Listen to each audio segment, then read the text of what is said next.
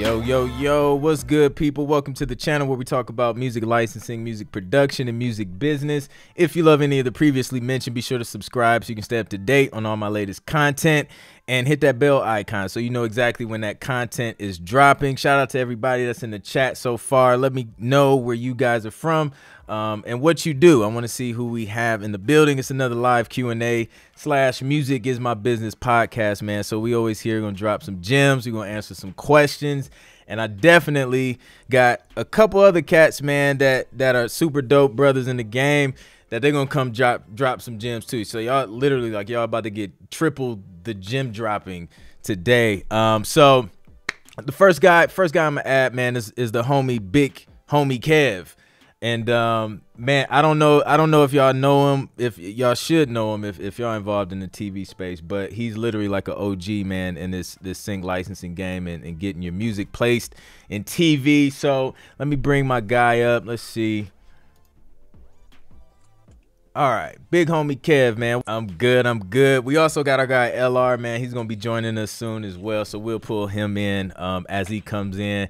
But man, dude, I'm good, man. It's been a minute since we've been trying to pull this together. So how you feeling, bro? Man, I'm blessed, right? I have no complaints right now. I'm blessed, grateful to be here, man. Grateful. Yeah. So I guess tell the people, man, a little bit about your background, your career as a producer, how you got started, and then, you know, how you kind of transitioned into the whole TV sync space. Okay, well, you know, we all pretty much, as producers, we all pretty much got the same story almost. I mean, you know, I started off in church, you know, of course, playing music in me, you know, still playing churches. Yep. Tried to go about, you know, being a successful producer, making beats every day. And, you know, I noticed that I had all of this music, but I didn't have no money in my account. Right. And I, you know, I work random jobs here and there, and I tried to figure like, okay, there has to be some type of way that I can make money with my music. So, you know, I did what every producer tries to do. I tried to start selling beats. Yeah. That did okay, but didn't really give me the results that I wanted. So, you know, now the whole time I'm thinking my music is perfect. My music is great. Like all of us, right? Yep. All of us think that because we hear our music is great. So I started to submit my music for opportunities, not necessarily TV opportunities, but just, you know, opportunities to get anything happen. Right. And what I found is everybody that commented on my music said that my drums were weak. My melodies were thin. My sound selection was off. And, you know, that threw me for a loop because, you know, I'm thinking, okay, I've been making music all this time. These guys don't know what they're talking about. Right. So I kept submitting music everywhere, and nothing happened until I finally got with somebody from a TV company that told me everything that was wrong with my music. So that was like a big eye opener for me. Is I made music for 10 years thinking that everything was great, but it wasn't. So once I got my music together, I started to submit to TV companies. And, you know, I came across a company that wasn't the best company. Long story short, I ended up having to pay ASCAP back like 30 grand behind working with this company. Dang. So, I mean, you know, but I didn't give up. I kept going. And now, I mean, you know, I'm hearing my music on TV every day, collecting royalties every quarter. Yeah. And teaching other producers how to do the same. But I've been there and done that with music. That's what's up, man. That's what's up, dude. Like, yeah, man, I kind of had a similar background, man, just growing up in church, being a musician and, you know, just trying to figure out how to make some money with the music, man, and do it at a higher level. I see a guy, LR, in the chat. LR, man, if you want to jump on camera, man, just let me know. And I think you got the link from Big Homie Kev, but we can pull you up too, man, if you want to chop it up with us. But yeah, that's what's up. What's up, Russ, Staten Island? Trina George says Kevin Barnes. She's familiar with you. Shout out to Trina. Rice and Green, what's good? What's up, Chicago, Trina? MC, producer, writer. Nice. My guy Herbie Brown, living in Maryland, but from CHS, South Carolina. That's what's up. Marlon McNichols, what's up? Lamar, what's good? Checking in from LA or Louisiana. Was one of those. Man, that's what's up. So, man, bro, you said like 30 racks with ASCAP. So, like, were they just keeping all the royalties you were generating until you like recoup that? Yes, and it was a painful situation because I mean, once you start getting paid for your music, you need that money. Yeah, So it was painful to yeah, see 1,200 come in with a minus in front of it that goes right back to ASCAP. I mean, it was painful. yeah, I could have gave up, but I mean, that was one of my things that kept me going. I knew it was possible. right. I knew it was, and I kept going. Yeah, man. So, let me see. I'm gonna send my guy. I'm gonna send LR this link real quick. Yeah. I actually sent it to his email. I mean, we were already on, so I couldn't send it to him while we were on. Oh, okay. But I'll shoot it. I'll shoot it to yeah, your IG real quick, LR. okay. Man, so like you talk about a lot about honestly we all kind of talk about it, but you really hone in on something that's super important in regards to this whole like sync licensing, getting beats specifically placed on TV, and that's the structure, man. Like I know me personally, I struggle with that for the longest, especially transitioning from being a gospel musician and producing beats for artists and things like that. Like how long did it take you to figure that out, like, and like how did you figure out that you had to make a shift when it came to structuring your music, right? Honestly, the company that I dealt with, where I had to pay that money back, Mm-hmm. they were the ones that taught me that I was structuring my music wrong. So Mm. it wasn't all bad. I mean, it was bad, but it Yeah, wasn't all bad. They told me that's where I learned a stinger. I didn't know what a stinger was. right. That's where I learned to transition my music. In my world, we used to call it a breakdown. Yeah, And then I I came from the background of making beats for rappers and singers.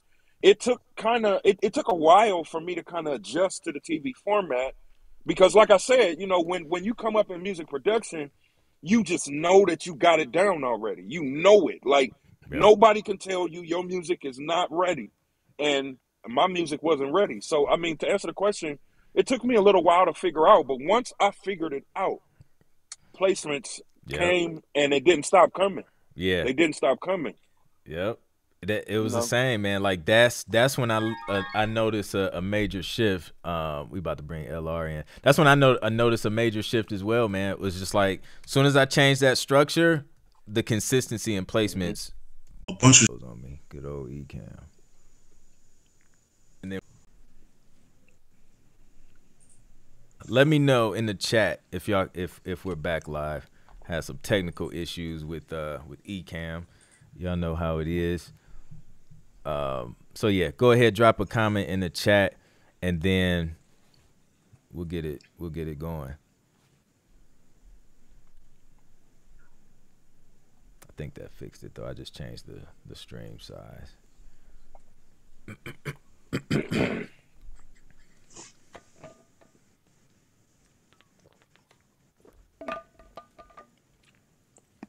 May, you can edit this part out, and then we'll start the podcast like from the beginning, or from this Okay. point since we had those technical issues. Uh, Okay. Okay, cool. I think we're back. All right, y'all. So shout out to Ecamm, man. I had to change some settings so we can be good. I don't want y'all to miss these gems, man. So we got the big homie Kev. So we just gonna start from scratch, man. Big homie Kev, introduce yourself, let the people know who you are, and then we'll go to LR, man. All right. I'm Big Homie Kev. Been producing for a long time. I'm one of those producers that started off thinking my music was ready, and I found out that my music wasn't as ready as I thought. Went through this, this, and now I'm actually getting my music placed, and not really even sending a whole bunch of music off. Help thousands of producers create income, putting their music on television, and just in a great space right now mentally. Mhm. Music doing great, and man, I'm glad to be here, man. That's what's up, man. Thank you for coming on. LR, man, let the people know who you are and what you do. What's going on is LR Beats 89.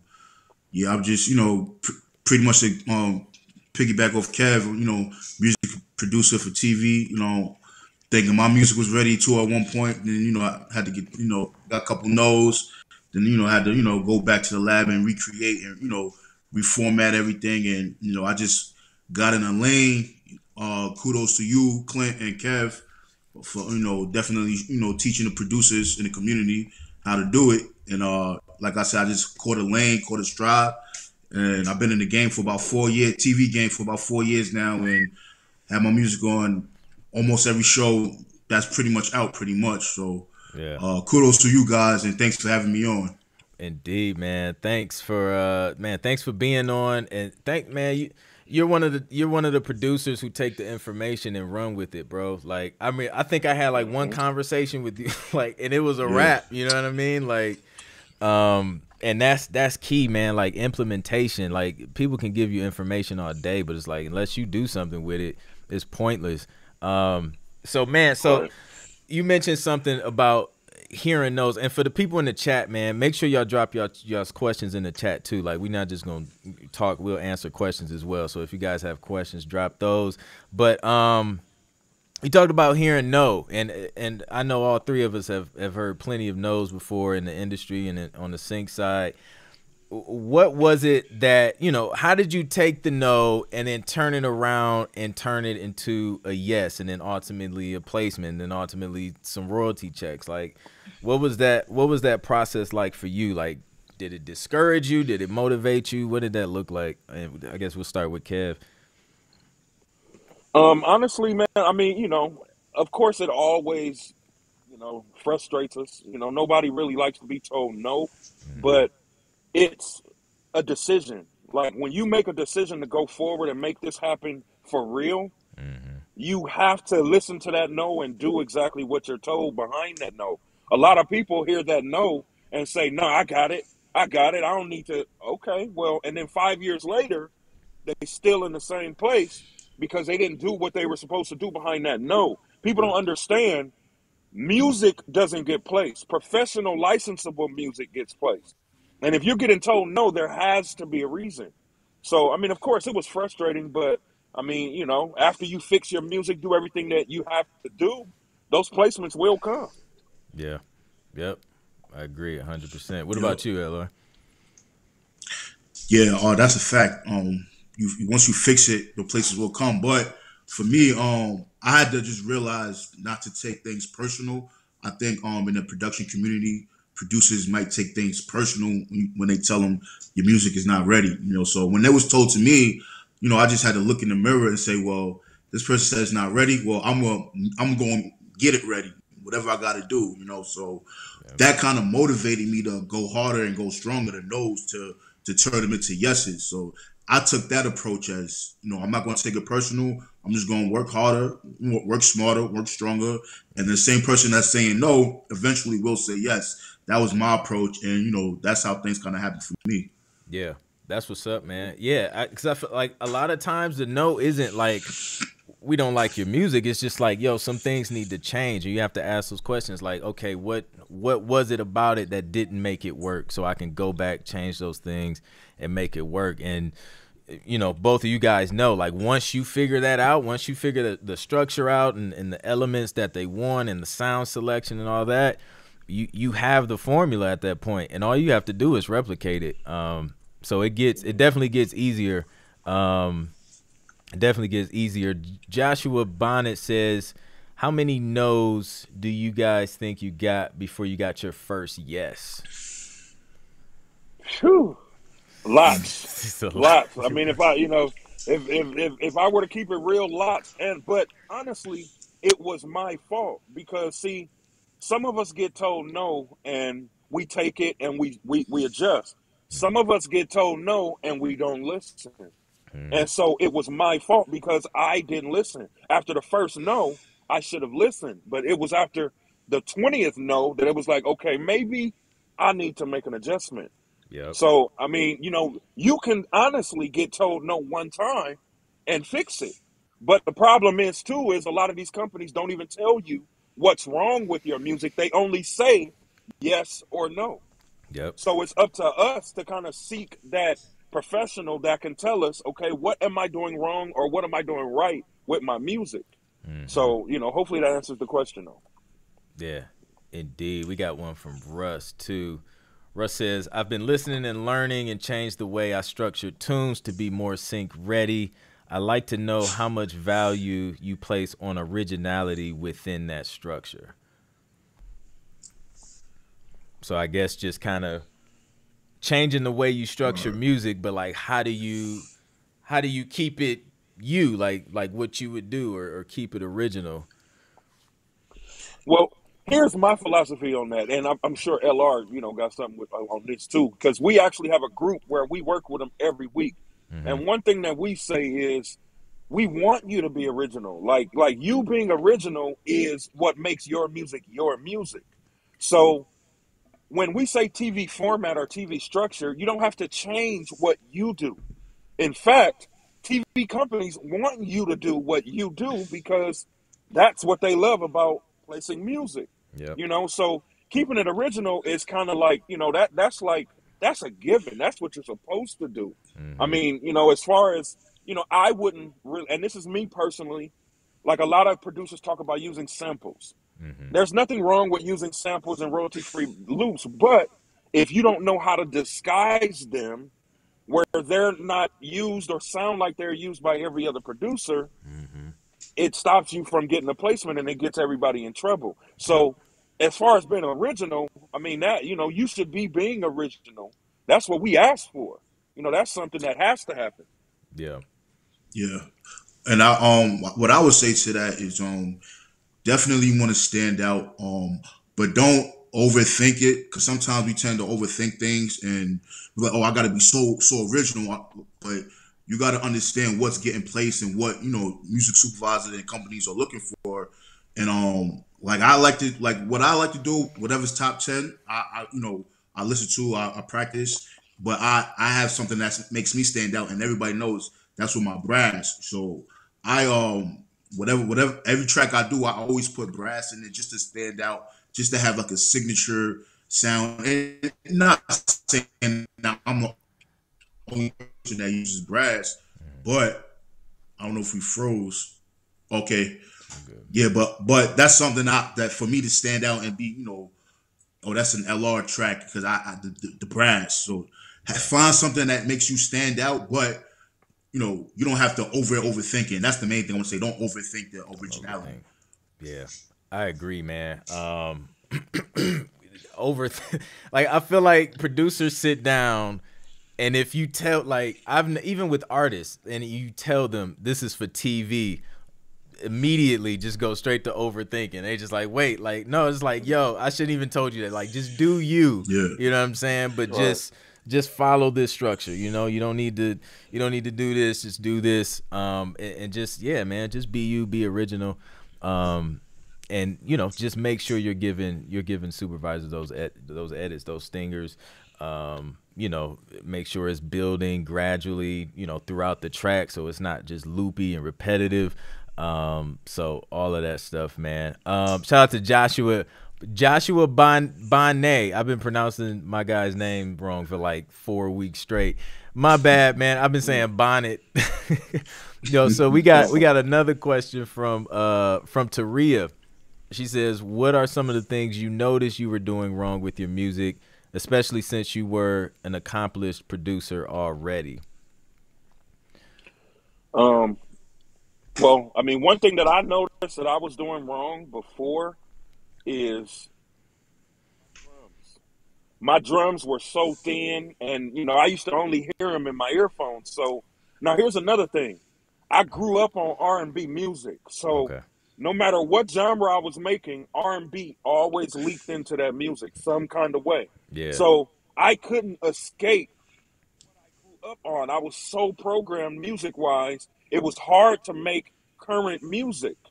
So that was one thing that I noticed that I had to adjust quickly, Yeah, it was the same for me too. My drums was the weak point because I could play keys, that's my main instrument, but the drums, like I know one of my producer mentors, he like loaded me up with like gigs of drum sounds. He was like, bro, like you gotta layer these joints or do something, because you know they needed work. So for years, man, like I just worked on getting my drums better, man, and getting that, learning how to mix them properly and all that stuff.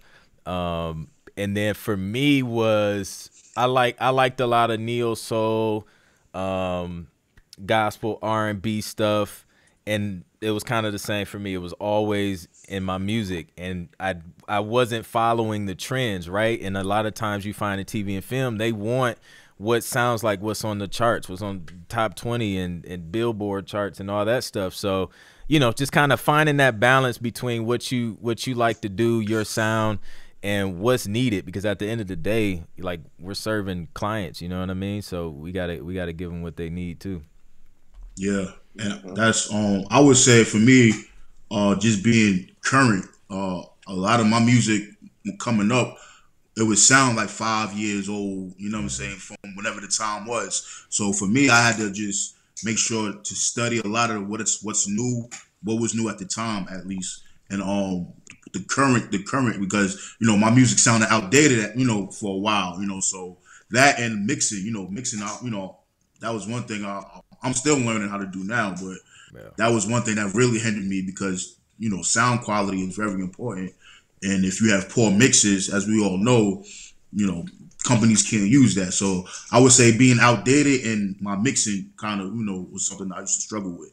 Yeah, definitely. We got one from John Wyatt. What's good, John? He says, did you or do you have a schedule for creating tunes?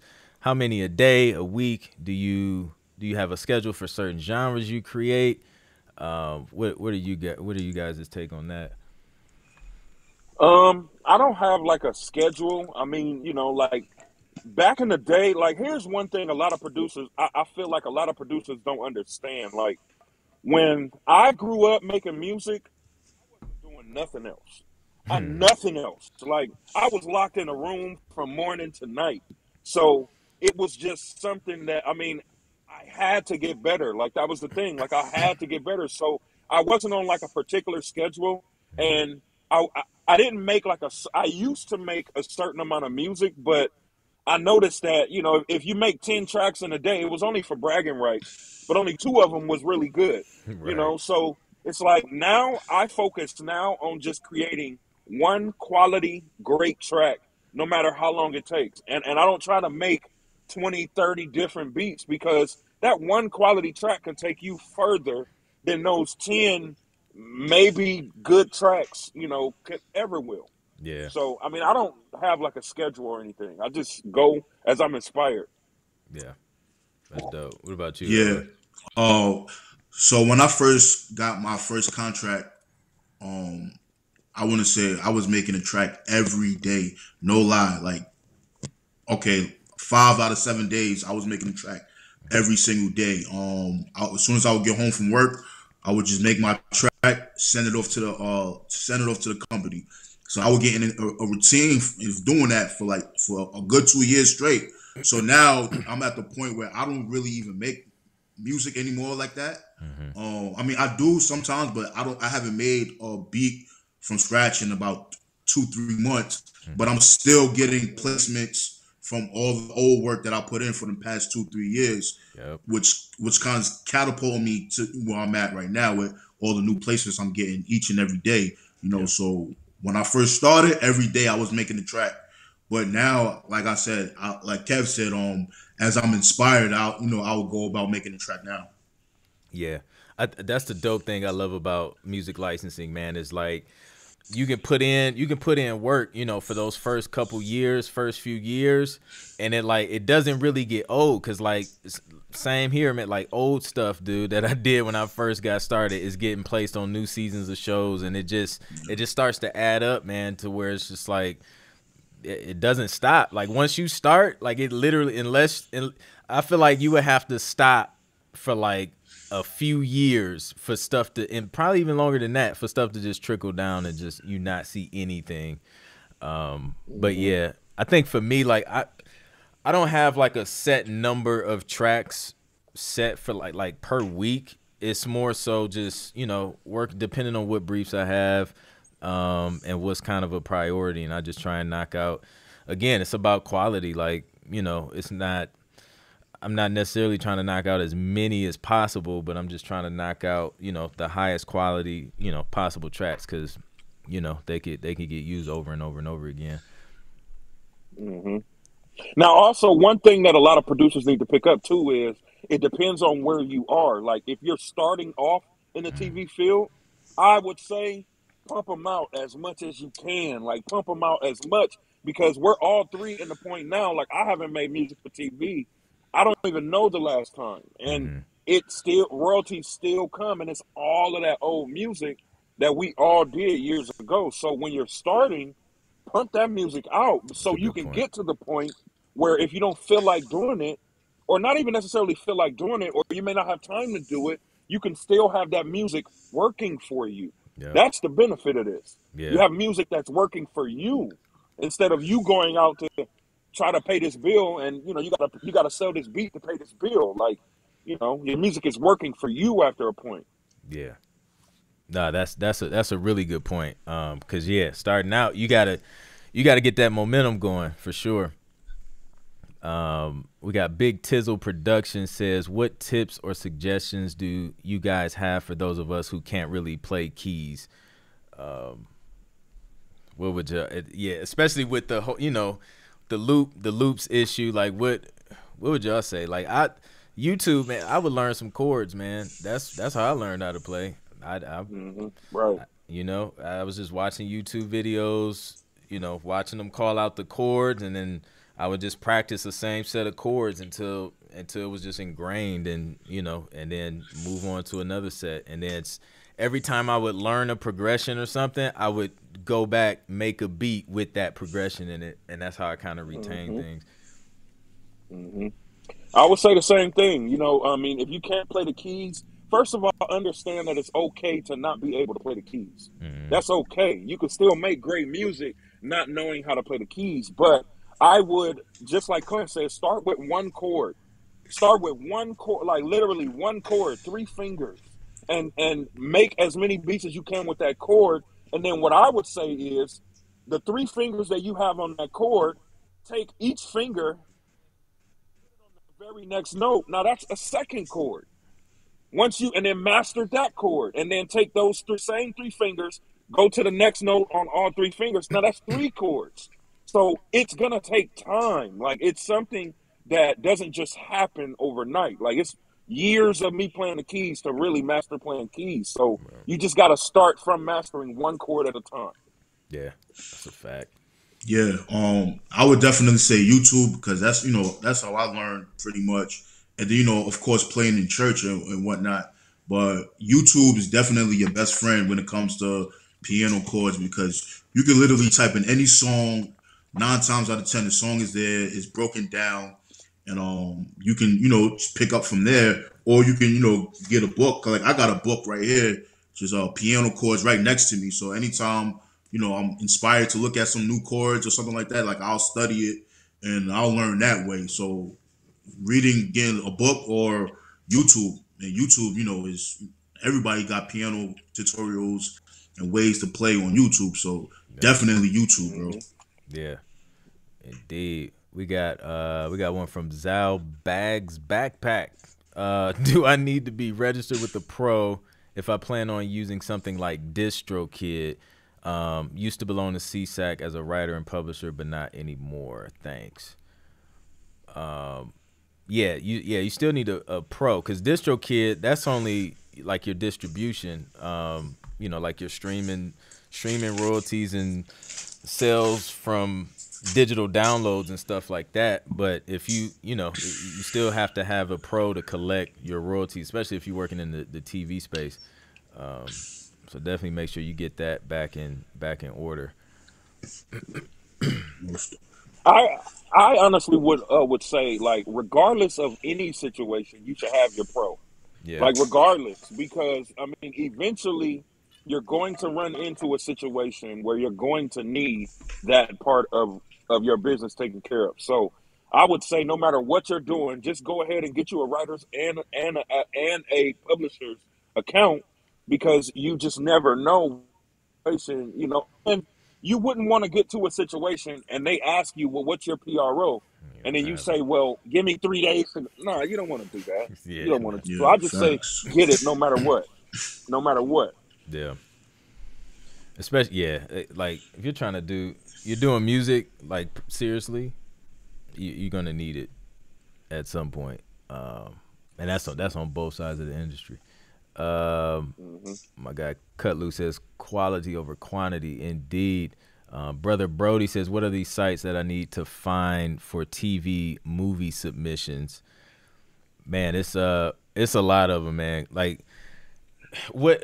Okay, this is a good question. When you guys started out, how did you start finding companies that want your music to place for TV and film? Did you guys start with Google? Did you guys start with some of the third party services that are out there? How did y'all get started in finding companies like that? I would say, I started off on Google, because that was all I knew. I mean, I started off on Google. Then I started buying television industry guides. I Mm. started buying those, and they come with thousands of companies in there. Then I started to, just cold email and cold connect with people on LinkedIn, and just eventually you just start to pick it up. But I mean, all of those things pretty much, I wouldn't say none of them don't work. All of them work. It's Mm-hmm. just a matter of you finding the company that places the music you make. I mean, Mm-hmm. but I mean, all of the methods work as Yep. far as finding companies. Yeah, that's I'm the same way. Like I did Google.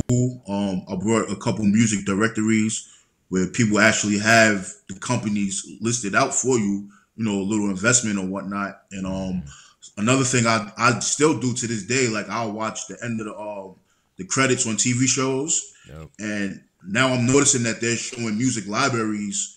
Instead of the music supervisor, they'll just show like the music library. So that's something that works too, because I just learned about 3, 4 new music libraries that way.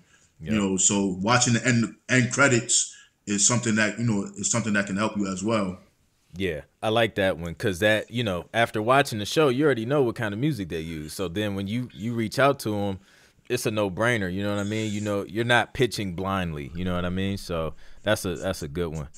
Um, let me see. We got one. Rice and Green says, I was looking at your free 6-step guide. The first step to registering with the pro. I'm already a member of BMI for my first album. Is it best to apply for licensing through them or someone else? So BMI just collects the performance royalty. They don't like pitch your music for TV and film.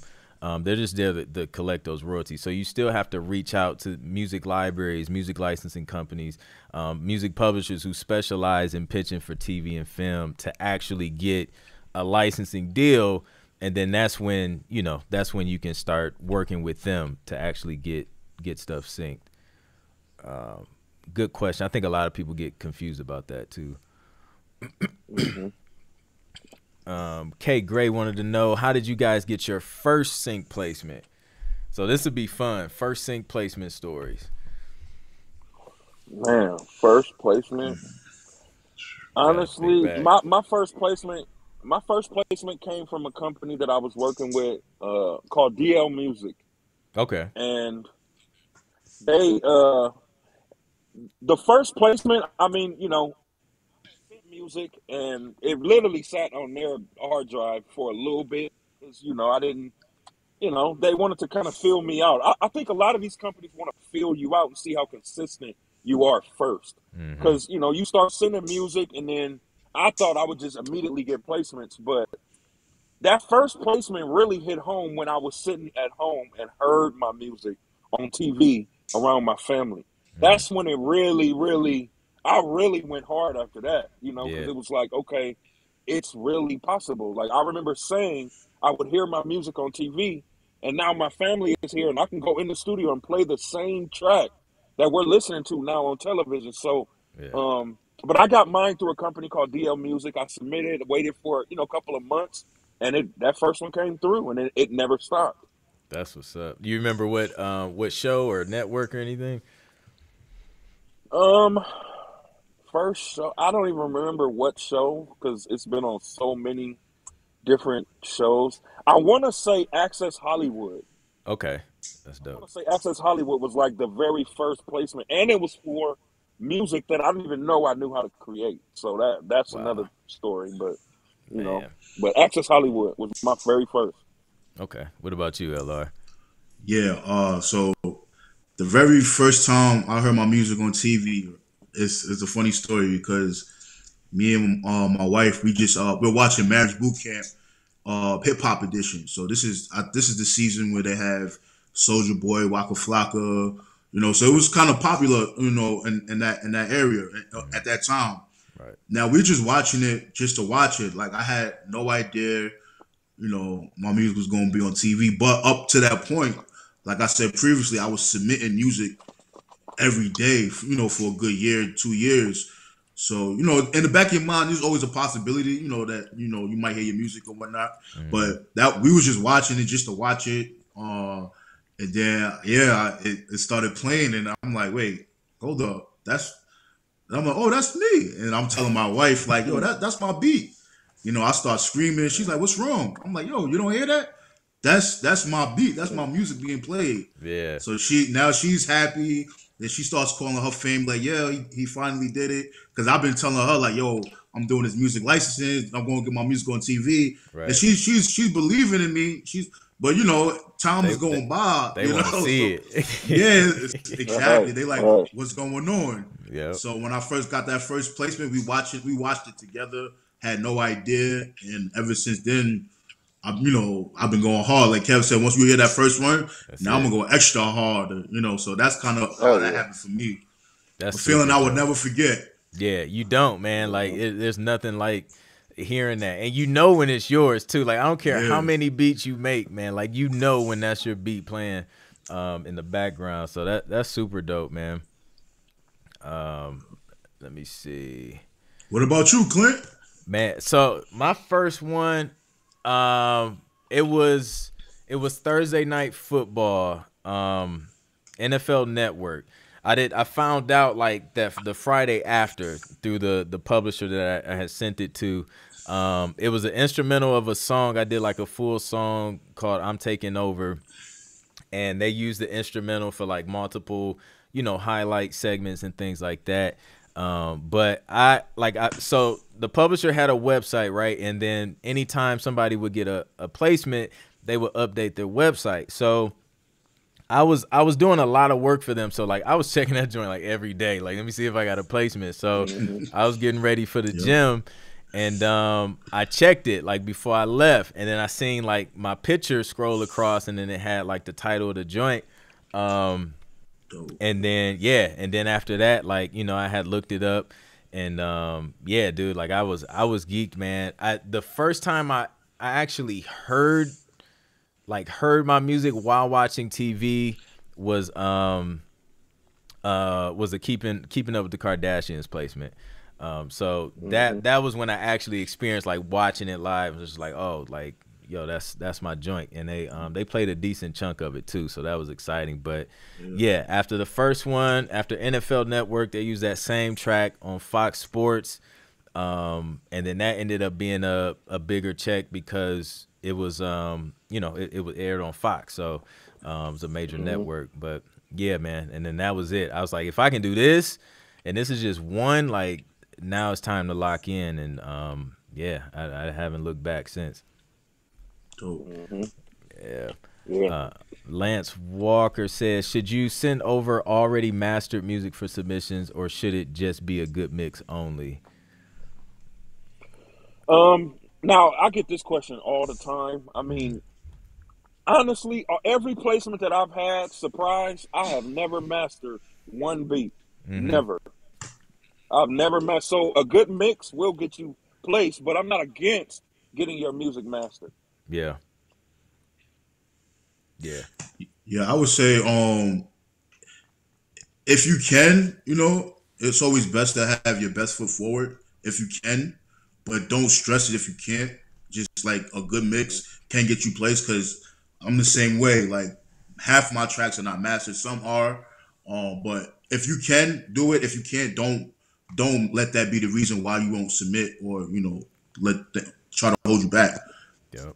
Yeah, man. I say like at least submit it, and they'll let you know like if they don't want to use it, and then you'll know at that point, okay, maybe I have to step some things up as far as my mixing and mastering is concerned. But yeah, it's one of those things, man, where you want to put your best foot forward, but then at the same time, like literally, they're gonna turn the music all the way down because people talking over it anyway. So they may not be super critical about it. Let me see. We got one from Alvin Alexander concerning using virtual instruments such as Finale Composer software. Though original composing using those instruments, is that acceptable for sync licensing? Hopefully that makes sense. I mean, if you're creating the music, no matter which software you're using, you should be good. Even if you're using like like Omnisphere or something, like if you're playing the chords, the melodies, you're creating that stuff, you're good to go. Hopefully that answers this question. If not, just clarify it in the chat. Big Tizzle says, do they let you know when and what your music will be on so you can hear it? that's always fun. Yeah, like Never. No. Not at Never. all. Like there's Never. I'll get like, I know TuneSat TuneSat.com. That's probably like your best chance at finding out as soon as possible. Outside of that, you're waiting and you won't see it until you get the royalty check from it. Yeah, TuneSat. Now, one TuneSat thing is that clutch. Yeah. What'd you say, Kev? we love TuneSat. One thing that I like to say is I noticed that when I was so focused on where's my music getting placed? Is it getting placed? Where it's at? How much money am I make? How much, where it never happened like that. Like when I literally locked in and focused on the music, it just started happening. Yeah. So I would say, as hard as it may seem, if you stay locked in on the music, those placements start coming. But when you try to focus and look and refresh and email and just start doing all that, it never works that way. It just never works. Yep. Yup. Yeah. And then it's a numbers game too. So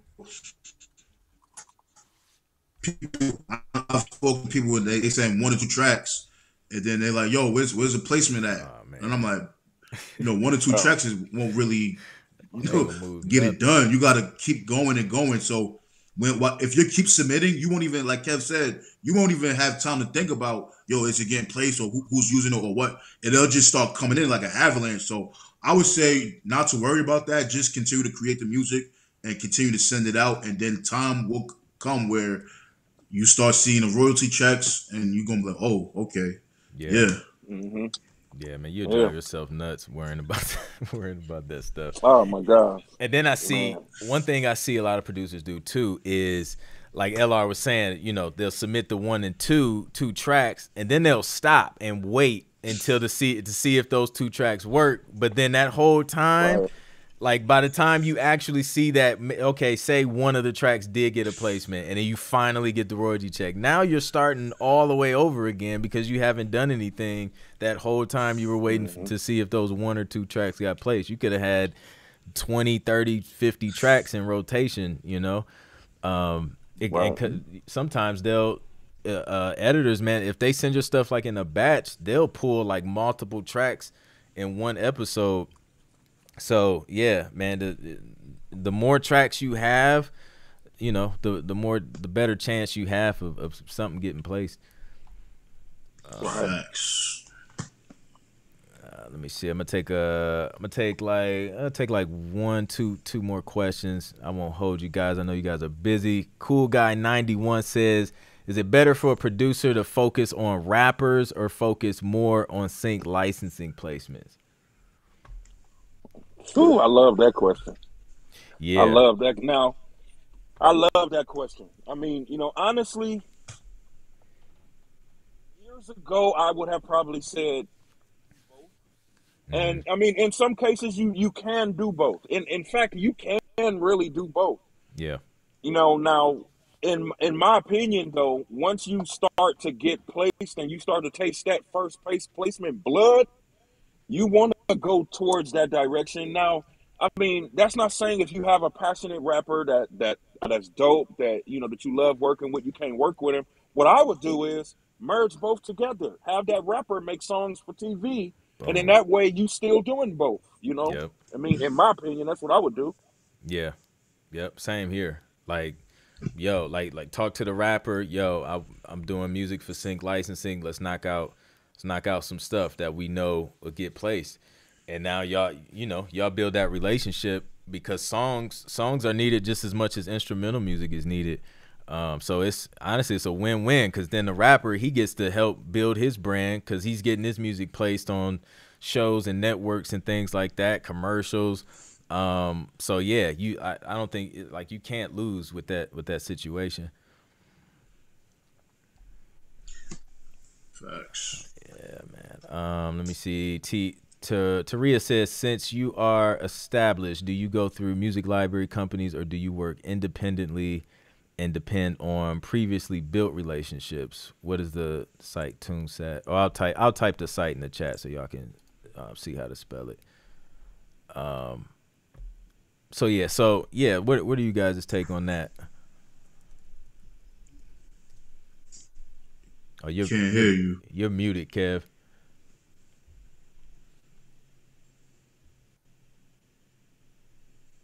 Uh-uh.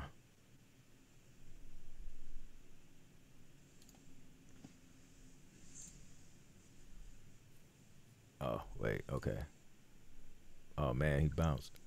You know, I mean, I'll Yeah. take a stab at that question. Okay. So what we like to do, what I like to do, I like to do both. Mm-hmm. I still use the Can you hear music me? libraries. Yeah. Oh yeah. Yeah. Go ahead, Kev. Okay. Okay. Yeah, as far as my own submissions at this point, I mean, honestly, me and, LR have a team now. We call it, we actually have our own music library, so we call it KBLR Music. Mm-hmm. And we have a team now where we don't even use or well, I don't even submit music for television. LR really don't submit. We focus now on helping other producers get their music placed. And we've established new and old contacts. So, Mm-hmm. at this stage, we're not even really, well, I'm not really submitting music actively for TV film. Hopefully that answered the question. Yeah.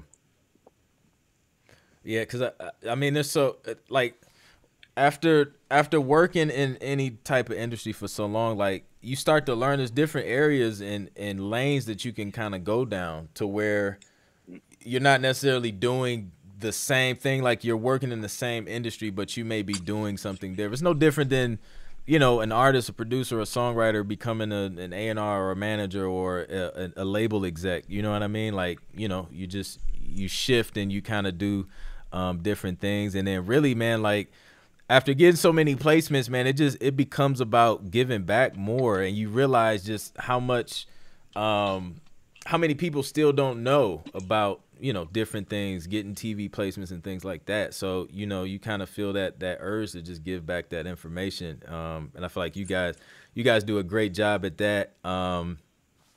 In fact, man, like before I even got started, I remember I think I came across a big homie Kev interview with with Postman or something on YouTube, and that's what kind of triggered the thought, like, man, that sounds pretty dope, especially hearing it from a producer who's had like major placements and credits and things like that.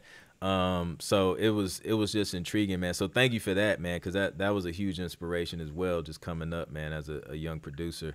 Man, Welcome, bro. Yeah. So, man, like, what do you guys have going on? So you guys mentioned you're helping producers now. Like, how can producers get linked up with that? Like, or is that something you're offering producers now? Like, what are you guys working on? Tell them about that. That sounds dope. Yeah, so we have a group called Placement Profits where we meet with them every week, and they submit their music and we critique their music, and we kind of show them what to do, how to do it. We kind of give them the ins and outs of the sync licensing game, and we pretty much give them all the information me and Kev know combined together, and we share it with them. And now we're helping them get placed. As we said, we've gotten their music placed on ESPN shows, First Take, some PGA golf stuff. But it's from how we was teaching them and how we are teaching them. They take the format that we're teaching them, and they go out, structure it, and then they go submit, and then we go get placements. We got some beasts, man. We got a couple beasts in the group that's really taking heed to what we're teaching, applying to what we're teaching, and just going hard. Now for other producers to get with us, we do have a submission process that we go through. If your music is ready, we of course, just like any other music library, we'll go about it that way. But Kev, do you want to tell them email submission process, or how do you want to do that? Oh yeah. That's fine. Yeah. That's fine.